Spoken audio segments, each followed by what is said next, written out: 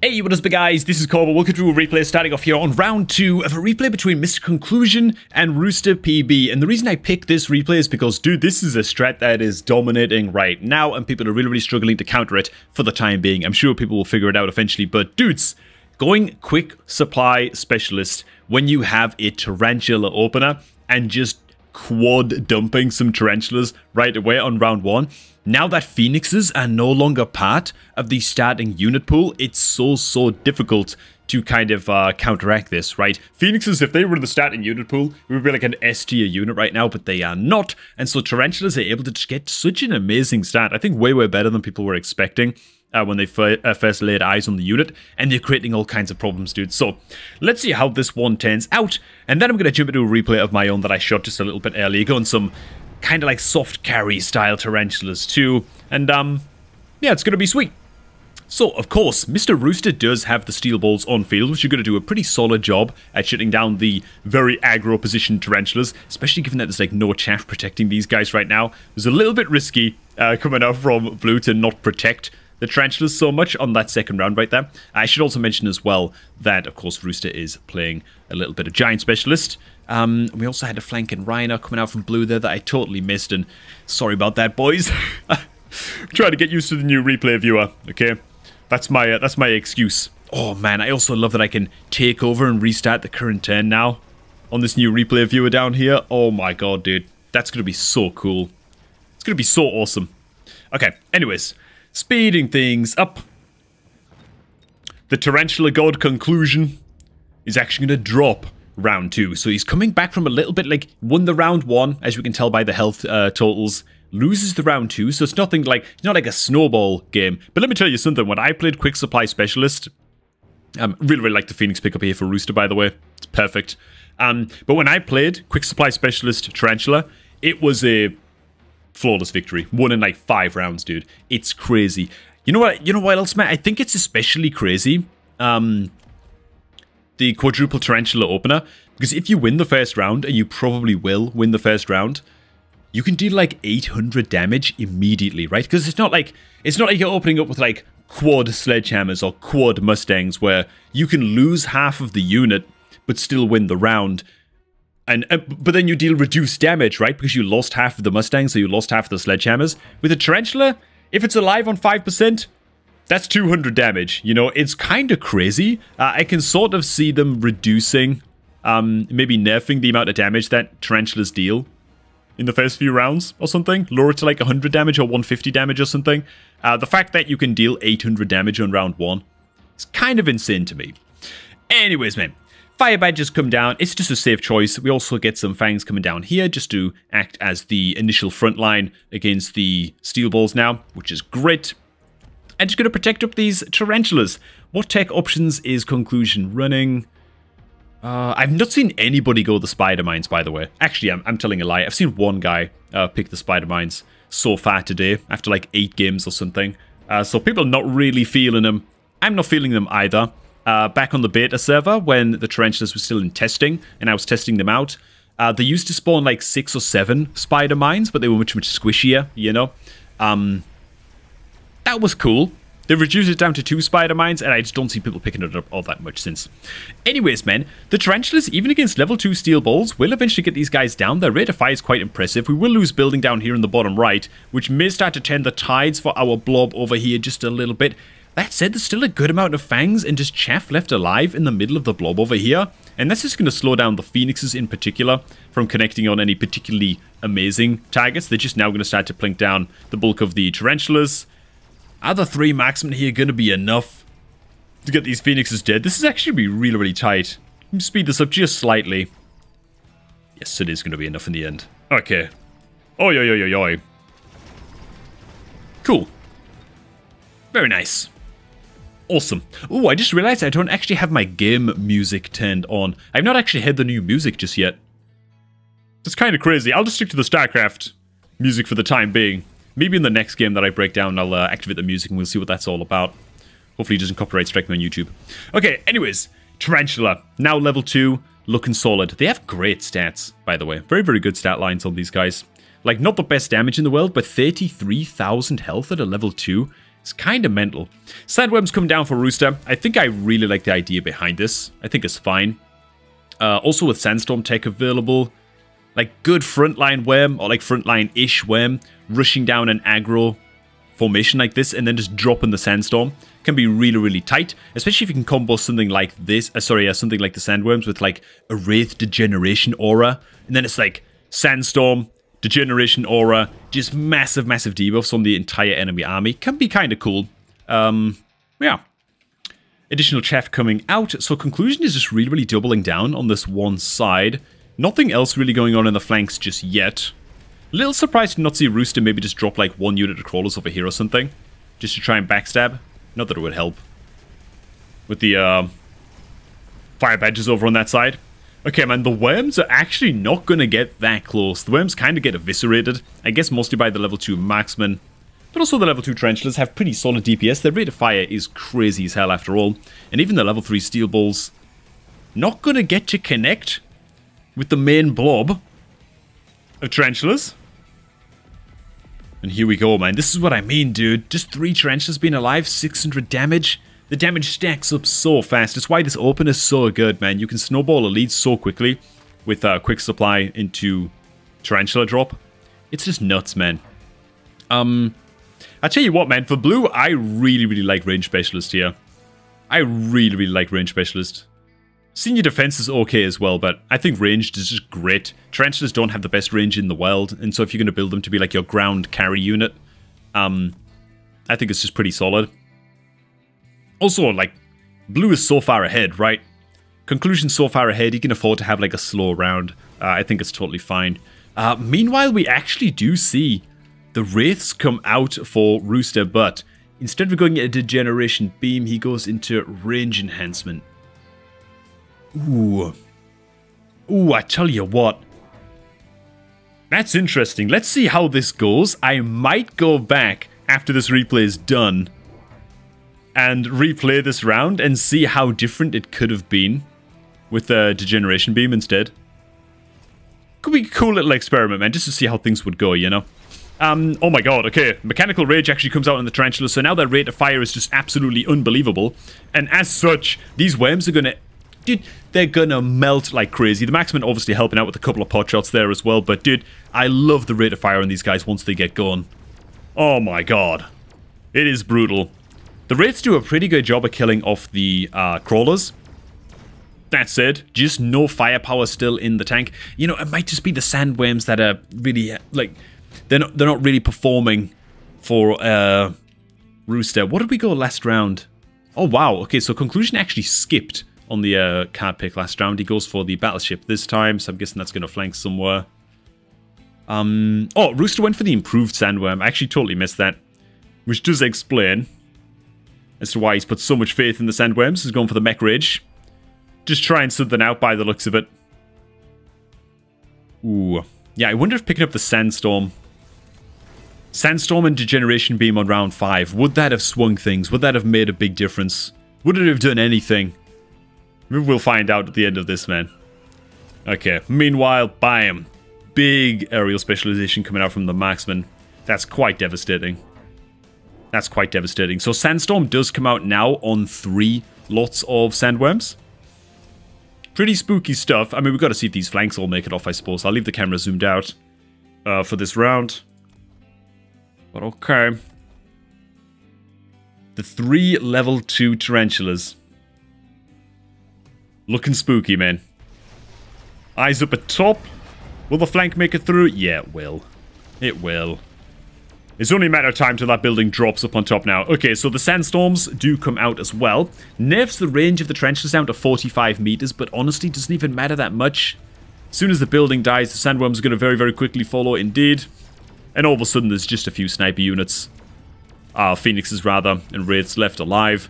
And so that's basically going to be it. Okay, man. That's basically going to be it. Okay, I'm going to go ahead and skip back to round 5 now. And just see how this goes. Who can I take over? Okay, yeah, I take over Rooster. I've never actually used this tool before, man. Okay, so we get the card selection right now. What would I actually go here? Do we have the Wraiths on field already? We do not. Okay. Okay. Let's see if this would work, man. We go ahead, sell these Neds, I think. We'll sell them if we need to. If we go like double Wraith, sell these guys, and instead of the range, we now go Degeneration. Slam these guys in like so. We don't want them to get targeted instantly by the marksman is the only thing. I do just wonder if this would be enough. We'll just go ahead and load in with more crawlers. More follow-up crawlers, man. Okay. Let's see how this would have went, man, with the Degeneration aura instead. Would it have made all that much of a difference? It's going to get the sandworms in. It will also keep the sandworms alive just that little bit longer. Ooh. Ooh.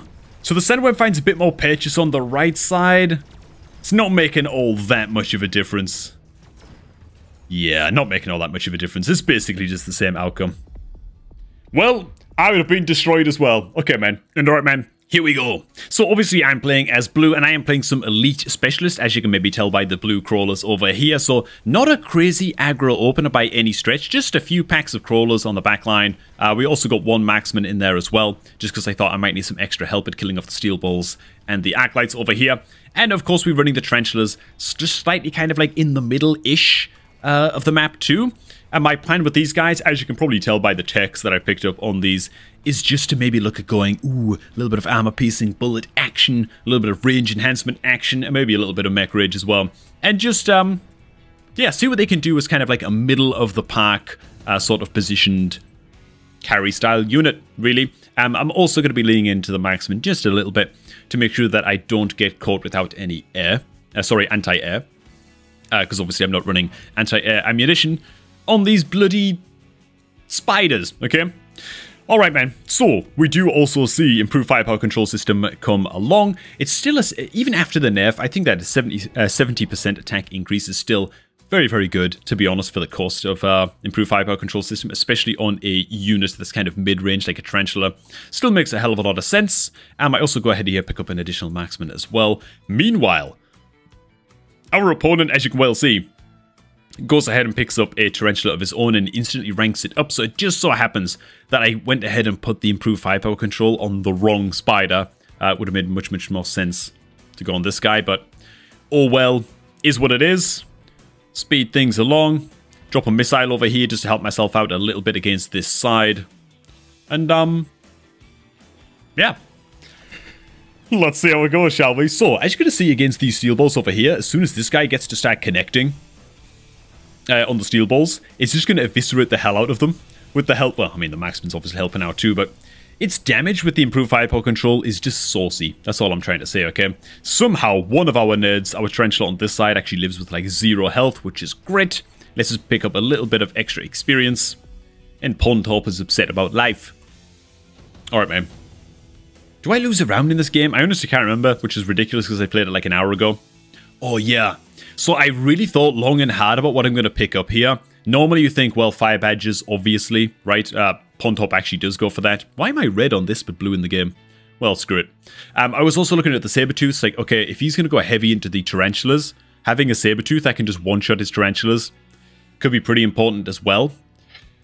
But then at the same time, I was worried about him going flanking Rhinos, and if he goes triple Rhino and I've only got one Sabertooth and a couple of Tarantulas, I might really struggle to take down the Rhinos.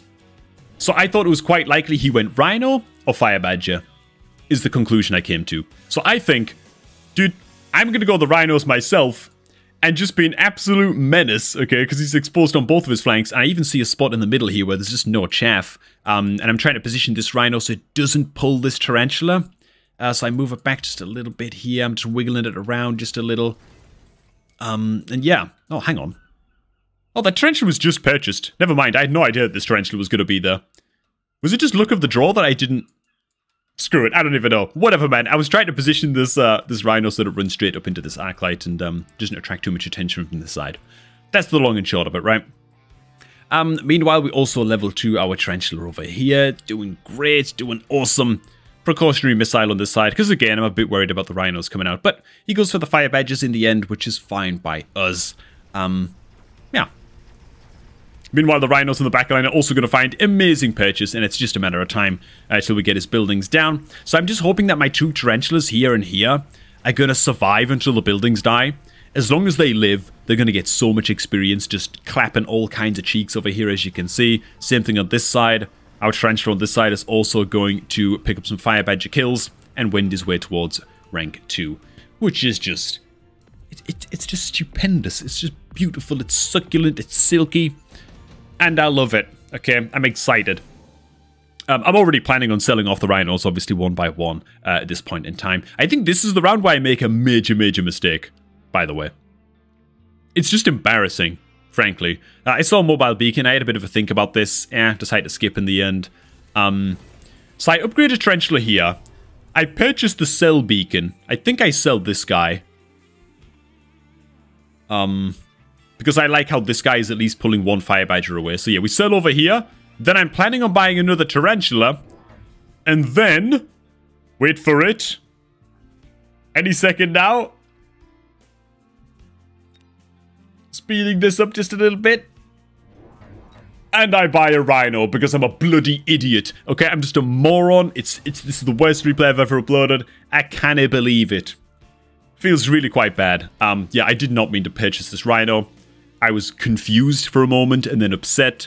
But I try not to let the tilt get to me, okay? I also picked up a couple of extra marksmen because it occurs to me that I've only got 2 anti-air units on my entire army, so I decided to grab some more marksmen as well, just in case he goes into some kind of giant unit drop to try and surprise me. Or goes more tarantulas, you know, or even just air units. I also placed the rhino just here. I wanted to arrive just after the crawlers and maybe get to attack this nerd, is the plan I'm going for. Of course, he's also picked up a lot of steel balls right now as well, just to counter my rhino flanks, which is fine. I'm planning on selling those guys off. Luckily, this rank 2 rhino actually gets like an okay amount done. Even if I'm like totally planning on selling the guy, it doesn't do the worst, you know, before the steel balls come along and clean house. Meanwhile, look at this rank 2 nerd over here, dude. Improved fireball control. These steel balls think they're going to get you connect. Ain't gonna happen. Just absolutely mowed down. Like a dog. Like a coward. Beautiful. Love it. Oi, oi, oi. Poor pond top, man. I don't mean to poke for the pond top, man. It was actually... I mean, I hope he enjoyed the game too, genuinely. Now he does actually get extended range steel ball here, which made me poop a little bit. Some delicious coffee. Okay, man, yeah, so he gets extended range steel ball. I'm a bit nervous about this. I'm pretty sure this is the round where I go into range enhancement on a couple of balls. We also sold our rhino up there just now in order to fund this endeavor. And yeah, I'm like 99% sure that I've got to worry about the steel balls now, right? So that's why we're going to range on the tarantulas. I'm just trying to stay ahead of him on range at this point. And I spend a little bit of time here kind of nudging the positioning of the tarantulas that I'm placing on the flanks. I place 1 here and 1 here. I think I back them up just a little bit further. Yeah, just a little bit further. I'm really, really worried about these guys coming in and just creating a ruckus. These crawlers have got to get in, right, before the steel balls connect here. So like I'm just trying to get that positioning as perfect as I possibly can. This rhino in the middle is on the sell list, but we'll get to him eventually. I've got an extra rhino to sell off now because I'm so terrible at the video game, which isn't great. Also, I've got 250 supply left to spend here. I think I'm that concerned about steel ball upgrades coming out and just wrecking my face. Is this the round where I place a missile here? Yes, it is. Okay, lovely. I might also purchase range. Yeah, enhanced range, man. I'm just trying to keep my range on my tarantulas just ahead of my steel ball nemesises, man. So he also goes into mine deployment on the tarantulas. I can only imagine that he's just mucking around with the unit at this point, seeing how each tech feels. I don't feel like it's very effective, man, to be honest. The mines, I don't know, they can explode your own chaff as well. They can explode each other. So if you build too many of them, it becomes like exponentially worse. Like, I don't know, man. It's one of the only techs in the game where it runs a real risk of becoming exponentially worse the more of a unit you build with that tech. You know, it's kind of crazy. Usually it works absolutely the opposite, but as you can see, my tarantulas managed to outrange his steel balls. They have a really, really good poke battle. I think it might be next round. It's crazy as hell. Super, super tight. I'm just spoiling the replay at this point. But yeah, good XP on a lot of the tarantulas. We get a level 3 on one of them, which is great. I think I just go for the amplifying core here. I'm just interested in just buffing up my guys now. I think I smack it on this guy. Or maybe it's this guy. Okay, it's this guy. Fair enough. My field recovery. Yeah, we do sell the level 2. And so there it is, dude. Mech Ridge. I was very, very tempted here with my remaining supply to just go straight into armor-piercing bullets. But I was quite scared of the fact, of the potential of units coming down. I still only have 4 marksmen. I think I go into marksman range here. Honestly, can't quite remember. Honestly, can't quite recall. What I did notice last round is that the fangs on this right side bought me a lot of time as like slow arriving chaff to protect this guy. And we're going to actually see that again happen just here. So you can see I put it, these are almost like 4th wave arrival chaff because the fangs are so slow, right? They're going to arrive so slowly that I'm able to plonk them down right here, and they just kind of creep in to stay ahead of this guy, and it's so crucial, man. I can't stress how important it is, if you're a new player watching this, how important it is to have like 3rd and 4th wave arrivals of your chaff. Okay, so nothing else is going on in the flanks anymore. And alright, man. Let's just do it, I suppose. Enough rambling. He actually goes into fortresses right here as well, one of them with steel ball production, and so he just has a lot of super high range steel balls. Thankfully for me, he does not hit the enhanced range button. Maybe I'll go back and test that round and see if enhanced range would have made that big of a difference for him. That'd be quite interesting to see, to be honest. But anyways, yeah, as you can see, his steel ball range is quite scary, but look at this dude. Even with the amplifying cores, level 3 Tarantula, it just gets absolutely gunned down by my Mech Rage Tarantulas. Feeling really, really good. Same thing on this side as well. Just the firepower over here is getting to be unbelievable. And here comes the late arriving fangs that I was talking about, man. Same thing on this side too. And look at the impact they have. Look at this. They buy me so much time, dude. It's absolutely insane. Setting us up for the final poke battle over here on this right side between super giga range steel balls. Goddamn fortress. Oh, it's so close, dude. Oh my god. Do both of them live? Okay, actually both of them live. That surprised even me. Oh my god, those late arriving fangs. Pretty clutch. Okay, pretty clutch. Alright, man. So we have commandeered Pond Hop's board here. This is exactly the layout of units and purchases that he made. The only difference that we've made here is that instead of going into defense enhancement right away, we went into field recovery instead. I just wonder if we sold these fire badges here, which frankly, just not doing a whole lot, I feel. Now sell these guys. Then we go ahead, we buy the defense enhancement, so this is back to what Pond Hop did, and the only difference is we sell these guys and we get enhanced range instead. Like one very, very small difference, right? Trading out the fire badges for enhanced range. Let's see how much of a difference that may or may not make in this kind of situation, man. Shall be interesting to see. Should keep the fortresses and the steel balls safer for a longer time. Should also maybe get a bit more value out of the fire badges that do exist. We're still going to have the same problem with my late arriving chaff on the red side over here, of course. But it'll just be interesting to see, man. What kind of difference does an enhanced range really make in a scenario like this? Steel balls. Still stuck hitting fangs for now. They're going to get a huge connection over here, finally. Oi, oi, oi, oi, oi. It's still going to be the L, though. Still going to be an L. Okay, alright. So it wouldn't have made a whole lot of difference, but there you go, man. It's really cool that we can at least try things like this out. You know what I'm saying? Alright, thanks for watching, guys. Hope you also are enjoying the Tarantula as much as I am, to be honest. It's kind of surprised me how powerful it now feels in live games against other players versus just testing on the beta servers. Upload your carry Tarantula memes in the Share Your Replay channel of the official Mechabellum Discord, which, as always, is linked down below, man, in the pinned comment and in the video description. So, thanks for watching, guys. Do enjoy the rest of your night. I'm going to catch all of you all just a tad bit later, man.